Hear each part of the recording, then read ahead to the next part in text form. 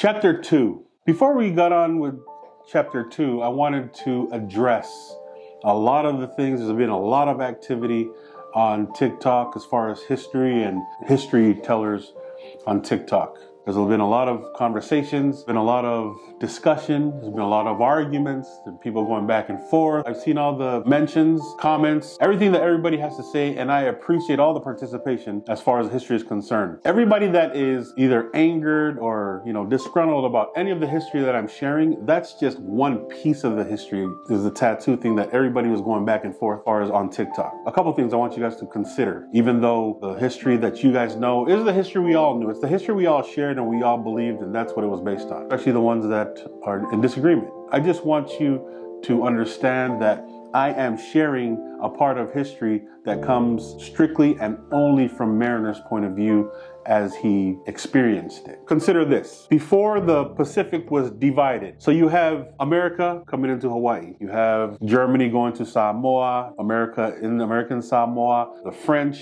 in Tahiti, the British in the Cook Islands. Tonga obviously is the British. Once those divisions were made, they started to educate the people. We're talking about the 1830s and on. Through the educations of teaching everybody how to speak and write in English, even to conform into some of the societal norms of the Western world, of Western civilization, everybody was being educated by all these different countries, divided and now educated to read and write. And once they became educated enough to read and write, what did they start doing? They started writing their own history, each country, each island. If that didn't happen until they were ready to read and write and became proficient at it, which didn't happen until 1860s to the 1890s, then they started writing history. That's all the history we have. That's what everybody believes. That's what we have always shared as far as belief. I'm inviting everybody to do is to follow me through this journey, because I'm going to cut everything up. I'm going to basically dissect history from Mariner's perspective, from his point of view, from his experience,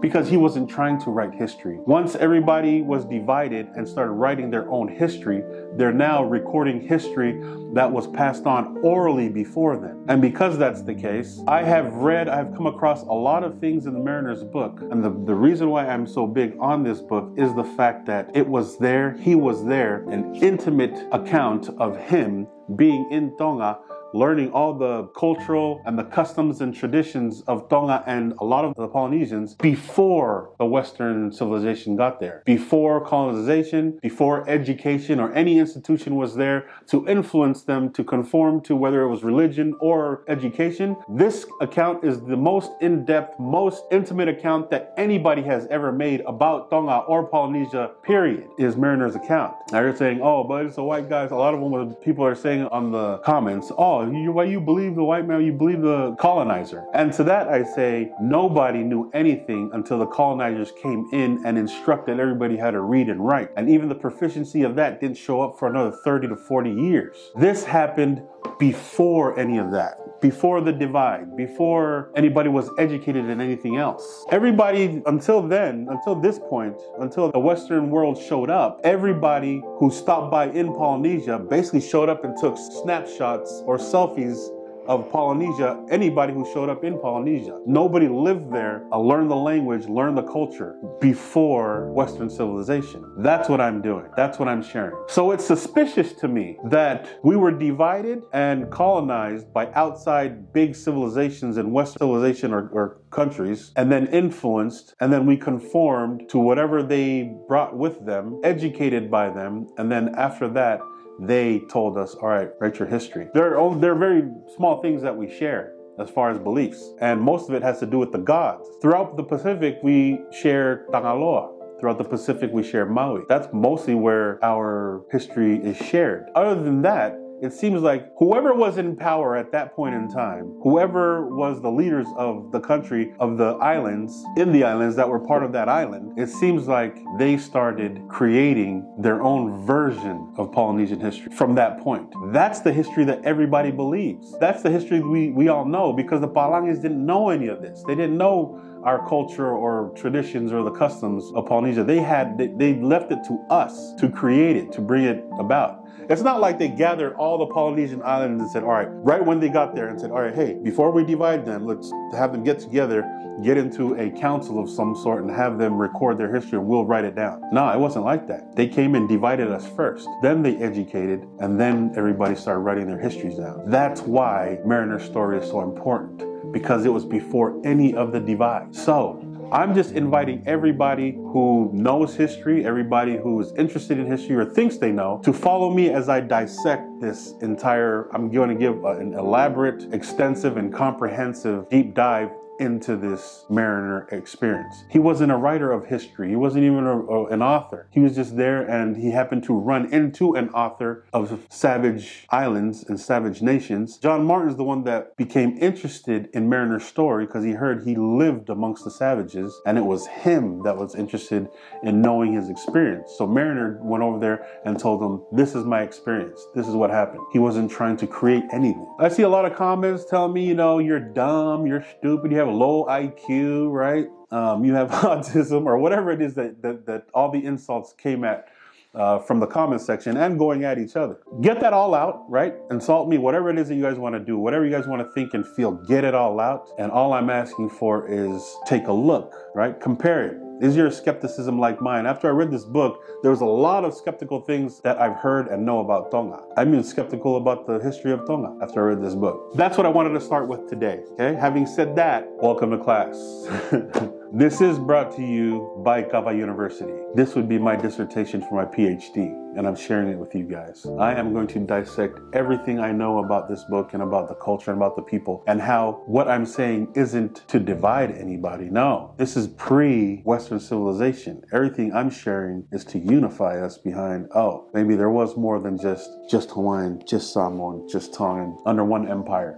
So, let's move along. Chapter 2. So remember, they're in Tola. There was that young girl that was in the nunnery and she put a curse on the Port-au-Prince and Mariner himself and said that he wouldn't see his parents. The ship will never see England. They have that celebration and they greet farewell with the governor and the people. They load up. The personality of Port-au-Prince has already been set for us. We know they're pirates, or the behavior today would be considered pirate behavior because they took brigs, they took boats, and they took sloops and all these different types of boats and ships and whatnot, and they attacked them and took their stuff and took prisoners and sold prisoners back to their lands, to their towns. We already know what the personality of the Port-au-Prince is. We already know what they want to do. Saturday, February 15th, they're in Cocos, off the coast of Costa Rica. The ship is leaking, they work on the leak, they fix it, they repair it, they do the watering and whatever, and then they're gone. February 15th, they go towards the whaling grounds. Now, Mr. Brown is the whaling master. He's happy. They're finally going to do what he came for. He came to find whales. March 5th, they sail by Pan de Azucar. They sail for another 2 or 3 weeks with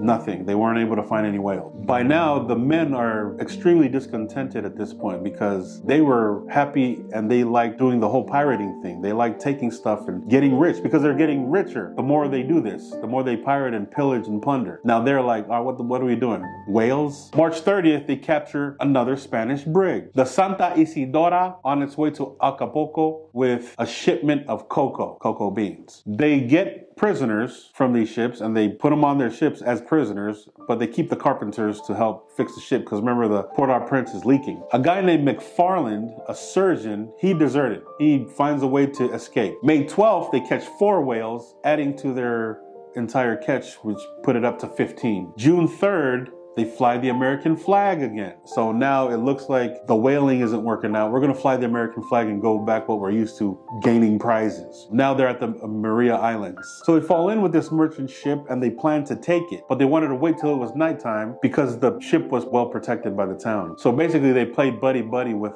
this ship until it got dark where they can plan to take the ship. June 18th, they run into hard weather that kind of throws that plan off. So now they can't take that ship or any ships for that matter. So they have a little scuffle with the other ship and they're able to acquire 20 prisoners, which they send to the shore on a longboat. Because they were under the American flag, it seemed like they still looked friendly. Mariner says that there were 2 Negroes and 2 Spanish guys, got onto the Port-au-Prince and then they detained them. They tried to send the 2 Negroes back to shore, but the two Negroes begged Captain Duck to stay on board. Now everybody's wondering why. Come to find out, the owner of the two Negroes was wanted back on shore because he wants his Negroes back, which means they're in South America. They owned slaves at that point. But Captain Duck wouldn't allow it. For some reason, Captain Duck was willing to pillage and plunder and get prizes and get rich. But Mariner said that he didn't want to send somebody into slavery, so he kept the two black guys on board. Plus, they were on their knees clasping at Captain Duck's legs and begging him not to send them to shore. June 23rd, the two Miko guys tell Captain Duck, you know, there's two ships that are expected in Acapulco with 2 shipments of cocoa, and they'll be here in a couple days. Captain Duck obviously thinks it's a good idea. 2 more shipments of cocoa? Yeah, we're waiting for these 2 ships to get to Acapulco. The whaling master, Mr. Brown, he starts arguing with Captain Duck, like, don't we have enough? We're rich enough, or you guys are rich enough. I came for the whaling. We should set our priorities so that we're only doing, we were supposed to come and do merchant stuff, trade, and, you know, acquire some stuff for gain prizes, but now it's getting out of hand. They get into an argument. Each of them had their own agendas, so they don't wait for the 2 brigs. They go on and sail because the whaling master wants to go catch some more whales. Mariner is under the impression that if they had just gone and done what they had to do without doing all the extracurricular stuff, they would have been cool. They would have went and did the merchants to trade, the getting whales, and they would have been just fine. They would have made enough. They would have been back to England. But that wasn't the case. We already know what they are now. August 1st, they're in Cerros. There were boards that were eaten up by the rats. The carpenter had to go fix that and fix the leaks and whatnot. An American ship shows up. They tell everybody on the Port-au-Prince, Captain Duck and them, that there are a couple ships up on the coast of California with money and with fur and other products. You might want to go lift that off of them. Okay. Captain Duck feels, okay, I'm feeling ill right now. I'm kind of sick. So after I feel better, then we'll go. August 11th, Captain Duck dies. And now Mr. Brown becomes a captain. The whaling master is the captain now. So the whaling master is saying, all right, we're going to the Sandwich Islands. That's where we're headed next. And all the men are like, no, we want to go grab, you know, the cocoa and the fur and the money and whatever else. That's what they're here to do. That's what the captain had planned to do. But since they're under the new direction, they have to go to Hawaii now. Back then called the Sandwich Islands. August 13th, Captain Duck is buried. He was considered a worthy man. An ambitious person, only out there to make money, entrepreneur, really wanted to get rich, and a lot of the men that followed him really looked up to him because they loved that about him, that he wanted to be rich, get rich by any means necessary. This was common across this area at this period of time, both for the Americans and the British. And the French, apparently. The whaling master, Mr. Brown, starts putting everybody to work. All right, we buried him, let's get to work. All the men are like, no, we buried our captain. We don't want to work today. That's something that you don't do the day your captain dies and you're buried. They just wanted to relax, chill. They didn't want to do any work. So now you have a leaky ship and a discontent crew. Not a good combination at this point. August 23rd, they leave Cerro. August 25th, they get to Benito and they pick up over 8,300 sealskins. September 19th, they leave Guadalupe for Hawaii, and now the ship is leaking 17 inches a day. Sunday, September 28th, Hawaii is in sight. They get to a certain distance and the Hawaiians come on board and they give them tokens of friendship. I imagine they probably give them leis, tokens of friendship. They anchor in Tauai Bay and they traded with the Hawaiians. I looked up on the map for a Tauai Bay, just in case it still existed. And nothing like that existed. I looked up and down all the islands and was looking for a Tauai Bay, but I guess they don't have a Tauai Bay. October 9th, they leave Tauai Bay and they get to Oahu, which is a day's trip. Then I realized they left the northern island and came down to Oahu. Then I realized he's spelling Kauai with a T. This is the second word that I've realized that was spelled with a T that's known to be a K today, right? We learned in the introduction, first word we found was Tameamea, was spelled with a T, right? We found that in the preface or the introduction. Now this is Tauai, Kauai, right? We're just starting to pick up information and start putting things together. October 10th, they get to Honolulu Bay. The chief in Honolulu tells them that they can't dock because they heard that there was somebody sick on the ship. And so they keep them out at a distance. They can't come all the way to the bay. Because earlier, I don't know if it was a few months earlier, there was an American ship docked and they had a sick guy on it and got everybody sick. So whoever the chief was in Honolulu, they told the Port-au-Prince, no, stay out there. We don't want you to come in. Even when the guy died the next day, the chief still didn't allow them to dock. October 26th, now the Port-au-Prince is stocked with hogs, plantains, sweet potatoes, taro, and different fowls, chickens. They leave and they head to Tahiti, and 8 Hawaiians jumped on board to help with the leaky ship. So because it's leaking so much, they start throwing things overboard. I think they threw a couple small cannons overboard and anything heavy and bigger so that they don't weigh it down, things that they didn't really need. And so they used these 8 Hawaiians to help them do that and to help with the leak. November 18th, they realized they missed Tahiti, and so they steer to Tonga. November 27th, they see Ha'apai. Now it's leaking 18 inches an hour. Saturday 29th, 1806, the Port-au-Prince reaches Lifuka. We're in Tonga now. This is where Captain Cook got to before, where they had that plan to have a celebration and feed everybody, and Captain Cook had the 2 ships. This is where they had that plan. It was in Lifuka, where they planned to ambush Captain Cook and his crew there, where there were still men on some of the ships, and so the chiefs were divided as to whether or not they were going to do it. It was in the middle of the day. There's 2 ships. Half of the chiefs said, no, we can't do it right now because there's still people on the ships. If we do it right now, they're probably going to get away and go tell their country, and then their country's going to come back and kill us all. The leader at the time, Finau, basically told them, all right, let's have this celebration and send them on their way. The original plan that was originally told to Mariner later on was that all the tables, or the polas is what we call them, there were all the clubs and the spears and the weapons were underneath them. And during the celebration with Captain Cook, they were supposed to have a war cry, and then everybody was supposed to die that day. I told that story earlier in the introduction. That didn't happen. They disagreed. Because of the disagreement, they said, all right, let's just have this celebration and send everybody on their way. Interestingly enough, Captain Cook runs into that same type of plan and ambush in Hawaii, which is interesting. How is it that they had the same plan and they're ambushing the same way? So that's another interesting note. So that evening, a few chiefs came on board with the roasted pig and yams for the company, their welcome party. With them came a Hawaiian who spoke English, who jumped on a ship from Hawaii to Manila, and then from Manila to Tonga. And that Hawaiian guy's name is Tuitui. It's another Hawaiian name with the T's. Just taking note. So now we have Tameamea, Tawai, and we have Tuitui. Hawaiian words known today with a K that are just interesting notes right now. At one point they started with a T. So this Hawaiian guy, Tuitui, he convinces the entire crew that the Tongans had good intentions. They were nice people. They were friendly. He spoke English, so he was the only one communicating this to the captain, Mr. Brown. They get off the ship and they go back to shore, leave the food there, and so they're talking amongst themselves. They're eating and whatnot. And the Hawaiians that came on the ship from Oahu, from Honolulu Bay, they start warning the Palangis and telling them, no, these guys have ulterior motives at this point. They're feeding you, but we know these people. We know them. They are dangerous people. We know this behavior. Perhaps they spoke the language and understood the language. Either way, those Hawaiian guys started warning the crew of these guys that brought them the pork and the food, and that they had hostile intentions. They advised Mr. Brown to be very careful. Mr. Brown ignored it. At this point and time, Mr. Brown, he wasn't a criminal. He wasn't a pirate. He's a whaling guy. He was only out there to get whales. So there's no way that they can have any bad intentions towards him because he's just out there to look for whales, which of course, if he did listen to it, may have saved his life. So the crew was instructed to clean the ship. They were instructed to repair it. The crew told them, no, it's Sunday. On Sundays, we're accustomed to going on shore. That's what we do. We've always been doing it on Sundays. But Mr. Brown was adamant about them cleaning and repairing the ship. A lot of the natives started to lure them, like friendly, yeah, come, my canoe, we go climb the coconut tree, or whatever they said, right? We go, come, heka. Some of them requested to go to shore. That's what they wanted to do on a Sunday. The captain was like, no, you're not going to go to shore. You're going to do what I say. You're going to clean and we're going to fix. If you think that you're going to go on shore, you're going to hell first.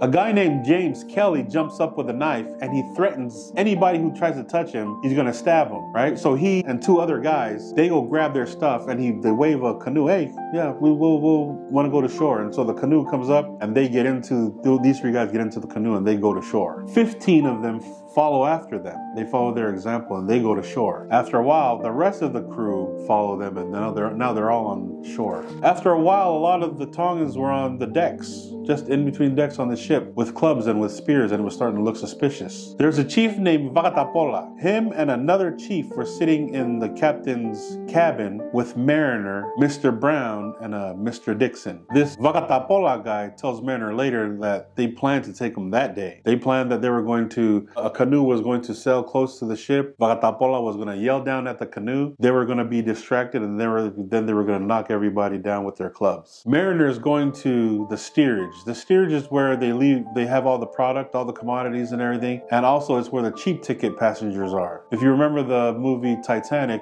the steerage is where the poor people were, right? You have the rich people up there and then poor people down in the steerage area, basically cargo. He meets a few guys who are coming towards him, and they're warning him like, there's suspicious activity going on. There's too many natives on the ship now. What are we gonna do? Should kick them off. Mr. Brown initially ignores them, like, oh no, it's okay, it's cool. He's still cool. Mariner affirms the threat. Mr. Brown takes Vakatapola's hand and leads him up the deck with the other chief, whoever it was, and we'll find out later who it was. Mr. Dixon and Mariner follow. He notices that they look kind of nervous.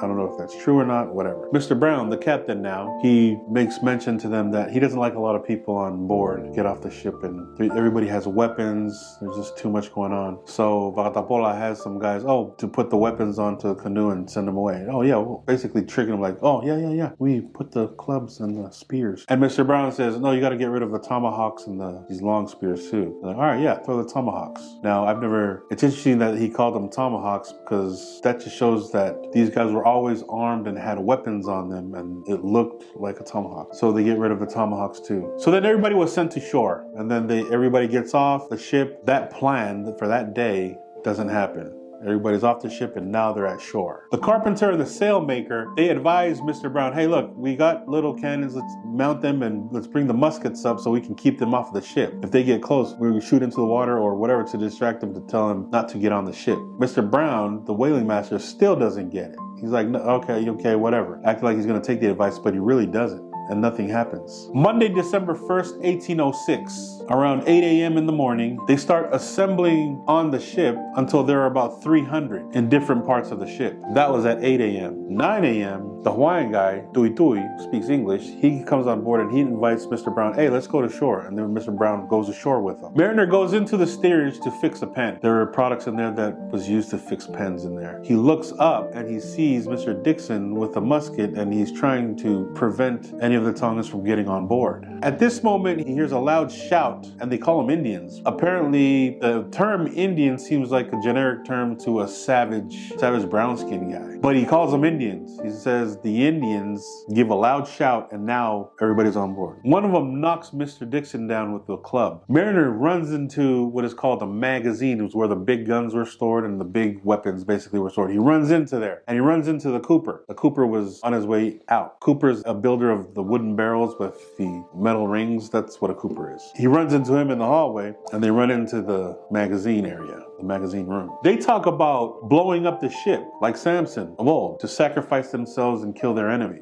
So he goes into another gun room to find flint and steel, something to start a gun, something to create an explosion. But he couldn't go in there because the spears were leaned up against the chest that was full of the flint and the stuff that he needed to blow the ship up. It would have made it too noisy if he moved it around. They would have heard him. He goes back to the magazine room, and the Cooper's in there scared for his life, right? He doesn't know what's going to happen to them. So Mariner tells him, all right, let's run out there into the heat of battle so that they kill us immediately, because Mariner didn't want to be tortured to death. He wanted to meet his fate and meet it quickly. That's what he told the Cooper. So he goes over and he lifts the latch, and he sees Vakatapola in the cabin with Tuitui examining Captain Duck's sword. It was in his stuff. And then he jumps out and surprises them, thinking that he was going to die right then and there, quickly. Tuitui turns around and sees him, and Mariner throws his hands up and he yells, aloha! Aloha. That's a word, a greeting word he obviously learned in Hawaii. And Mariner asks him, are you going to kill me? Because he felt like, I'm ready to die.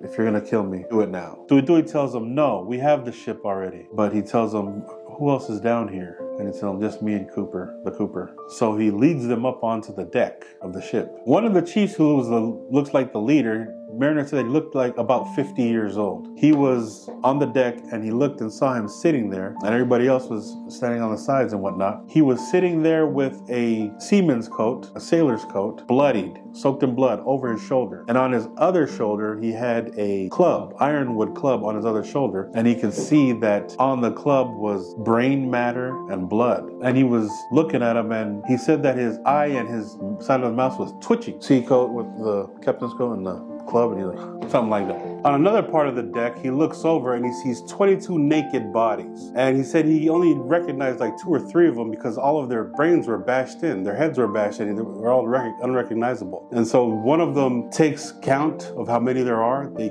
come and report it to this twitchy eye, twitchy mouth guy. And then after they're done with that, then they throw all the bodies overboard. This chief sits there and he smiles at them and he's looking at them. And then after a while, he takes Mariner's shirt and he sends Mariner to shore, but he leaves the Cooper on board. Mariner's wondering what's going to happen. Is he going to die? How is he going to die? He's thinking maybe he's going to go get killed by somebody who hasn't been fighting all day, who's not tired. So they're in Lifuka. After a while, he's led north to a town called Golo. I looked on the map, it's all still there. He sees Mr. Brown there dead on the beach in Golo, naked and bruised on his chest and on his head. So he must have got a bad beating. They were signing to him. Is this a good thing? Is this, it's okay? It's okay? Whatever it is. Stood kind of stared, still in disbelief. One of them lifted up his club to actually hit him. And the superior guy that was over there, chief that was over there, told him, no, we're not going to kill him. Load him up onto the big sailing canoe. While he was on the canoe, saw an old man on the beach parading up and down the beach with a club, yelling, looking at him, yelling and making loud noises and screams and whatnot. Probably just to intimidate him and scare him even more. Similarity, Amari Haka, for the same reason, for intimidation. Just saying similarities. We're just picking things apart and just finding similarities, reading between the lines, connecting the dots. Anyway, there's just an old man, so it may not have been. But he was trying to scare him though. A boy gets onto a canoe and points at a fire down the way, along the coast, along the beach, and he's saying a bunch of words, and the word that Mariner catches is the word mate. Either mate, he was probably pointing mate, mate, whatever, right? And then he catches that word and he says, oh, that word means to kill, or that word means die. I've heard that word. I know that word because I heard it in Hawaii. That's the word they use for death in Hawaii. So I looked up what dying or death or killing means in Hawaiian, and it says make, or it says ho'omake. You turn that K into T and you got the Tongan word ho'omate, which means your death, or to kill you. That's another word that now we have tameamea, tawai, tuitui, and now we have mate. All T words that Mariner writes down in history that are K words today. So the question is, when? After the divide, during the divide and re-education and civilization and the colonization, when did they change that letter or those letters to a K, and why? That's another interesting note. And if they did, because we know that Hawaii was re-educated. They were told not to learn their culture or their language at some point in time. Did they do it themselves to disguise the language from the Balangis? Or the Balangis do it to change the language? Whatever it is, at this point in time, before civilization, the Hawaiians were using the T's instead of the K's, because all the Hawaiian words and names at this point in time started with a T. So a half hour later, they get to where this fire is, and a few people come to the canoe to bring stuff or to take stuff, and they take him onto the beach. He sees James Kelly and the other 2 guys, the guy with the stiletto, the knife, ready to stab somebody if they were to stop him getting off of the ship. He sees him and those 2 guys, the first 3, to get off the ship next to the fire. Then he realizes, oh, the boy that was pointing, saying mate or whatever, saying that there's dead people over there near the fire. And they also brought out pigs to roast, to cook. From there, they go to the next island north, which is Foa. They try to strip him of his pants, and he's trying to keep him on because he's already burning. He has sunburn, he feels the heat and the burn on his back and his neck, and now they're going to take his pants off. Barefooted, they take his pants off and take it from him, and now he's totally naked, and now they're going to walk him in the burning sun. The guys that were taking him and walking him down the beach, they were touching his skin and feeling it and feeling their own, and they were saying that it looks like scraped pig. You know, after you kill a pig and you scrape all the fur off and everything, and it's all just the white flesh. That's what they were comparing it to. As they were walking him, they were throwing sticks and coconut shells at him, and it was hitting him, and it cut him in a few places on his head, and he started to bleed and whatnot, and they were clowning or messing with him. A woman walks by and stops them and puts an apron, basically a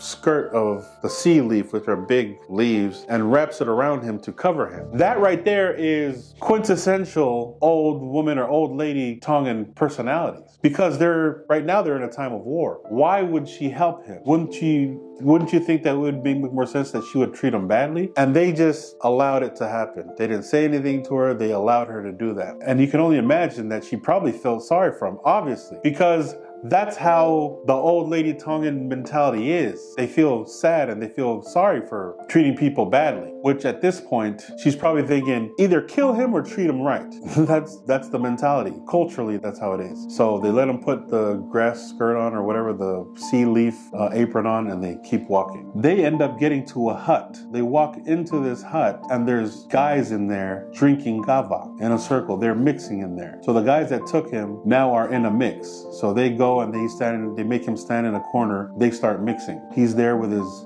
green grass apron, standing there, and one of them tells him, hey, sit down, or you make a gesture to sit down because it's disrespectful to stand in the presence of a superior, to be standing up. A guy runs in and says stuff to the guys that were in there drinking kava, and then he ends up taking Mariner with him. While they're walking, they run into one of the Hawaiians that were on the ship. He speaks a little English. He basically tells Mariner, yeah, Finau sent for you. You're gonna go see Finau, which means the Hawaiians speak the language, or they understand what's going on. It's almost like they just came right in. And that's why I'm saying, as far as the connection is deeper than what we think, because they showed up and they know what's going on. They think the same. They know what the plans are and they understand what's going on. It's not like they treated them different. The Palangis and the Hawaiians, as soon as the Palangis were killed off the ship, the Hawaiians basically just melded right into society, which means they were probably closer to being part of society in Tonga so naturally that it was normal. Because he runs into him saying, oh yeah, Finau sent for you, you're going to go over there. How would he know? He speaks the language? Perhaps they all do. So they get to Finau Ulukalala's house. This is the first time Finau Ulukalala was actually stated in the book. They go inside and Finau Ulukalala, all Mariner is wearing is his grass apron. Finau tells him, come in and sit down next to him. A woman on the other side of the house sees him and she walks over there and she proclaims, right? She exclaims a cry of pity. And the words that she used was, Oyao si oto ofa. Like you could hear old women saying something like that. Oyao si ete ofa. Nowadays they use the word faka ofa, which is sad, and it does still draw empathy or sympathy. Awe si faka ofa. That's sad. That's the word that she used when she saw Mariner in the state that he was in, burnt and bleeding and everything. The reason why Mariner was saved is because Finau was on board the first day and took a liking to Mariner, thinking that Mariner was the captain's son or that Mariner was a chief in the country that he's from. That's why they spared his life. And they might have spared his life anyway, because it was mostly the older men that they killed automatically. The Tongans were told that if they were to start killing, to make sure that they preserve Mariner's life. Then Finau puts his nose to Mariner's forehead as a friendly salutation. That's what it is. He put his nose to his forehead, like this. Later on in the book, it talks about how they kiss or how they greet. And the greeting is cheek to cheek, and they make a sniffing sound like this. That made perfect sense, because that's how old ladies kiss these, that's how when you, or any of the OGs, the Tongans, right? When you Feiluaki, they get together and put their cheeks together and they do this. Finau Ulukalala did this onto the forehead. Who else does that? The Maoris, they go forehead to forehead and they do the smelling or sniffing sound. Back then, and we're going to talk about a little bit about it later, how when the Tongans greet, that's what it was, cheek to cheek and this sound.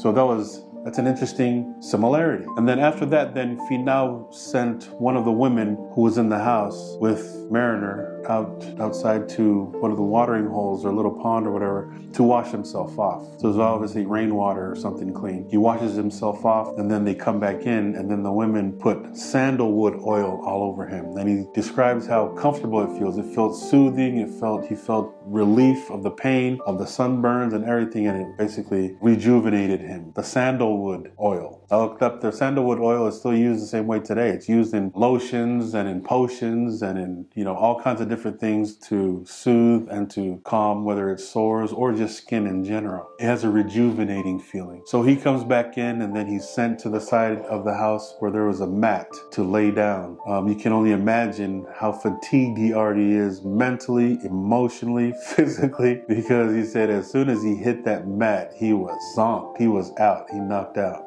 He fell asleep. During that night, one of the women came in with pork and with yams and woke Mariner up and told him, "Here, eat." And since Mariner hadn't eaten since the day before, he was starving. So he got up and he started eating, and he started eating the yams, and he looked at the meat, and he thought in his mind that he wasn't sure if that was pig meat or human meat. He thought that these savages were cannibals. And so he just ate the yams, and he grubbed and ate the yams until he was filled. He wakes up the next day and everybody's heads are shaved. He finds out that it's part of the custom that when a Tuitui Tonga dies, or a king of Tonga of the bloodline of the gods, everybody shaves their head on the day of the burial. The funeral and the burial was that day. And so he came out and saw everybody, and everybody's heads were shaved. In the course of that morning, Finau takes Mariner back onto the Port-au-Prince, takes him on board. Mariner gets on there and he sees some of his friends there. And so he's relieved, like, oh, they didn't kill everybody. I thought it was just me. But yeah, he sees a lot of his friends, and they're able to man the ship and use whatever it is that they can there's still enough of them to be able to move the ship where Finau wants them to move it. Finau wanted them to bring the ship closer to shore. So they move it through a narrow passage, and they get it as close as 200-300 feet shore, and then they were told to run it aground, or basically turn the engines full on and let it go as far as it possibly can to get as close as it can. But as it did, it is now run aground, so it can't go any further because the ship is now in the sand. While they were trying to move it through this passageway, there was 400 men on the ship just up and down there, probably, and you can only imagine a bunch of Tongans, 400 of them up and down on the ship, touching stuff, looking at stuff, and they're making noise and whatever it is that they're doing, and it's making it hard for the ship to move. Tuitui goes and tells Finau, these guys are interrupted, they can't move it as close as you want it to. Finau tells them, all right, everybody sit down and be quiet, let these guys do their work. The Greenwich Maritime Museum, the Marine Archaeological Society, finds the shipwreck of the Port-au-Prince, and where do they find it? Off the coast of Foix. So now we've come to learn of the behavior, the personality of the Port-au-Prince, of Captain Duck, what the Port-au-Prince did all the way up into this point, and it brings us back to the memory of the curse of the little girl that was part of the nunnery that the Port-au-Prince and those burnt down, who promised him that, well, Mariner himself, that he wouldn't see his family or his parents, and that the ship would never see England. And this is that curse come true. So we've come to the end of chapter 2, and I hope everybody stays with me as we go through this. I do give a lot of my commentary as far as us reading between the lines and connecting the dots of the history of Tonga before Western civilization. So I hope you stick with me and let's walk through it together. Till next time.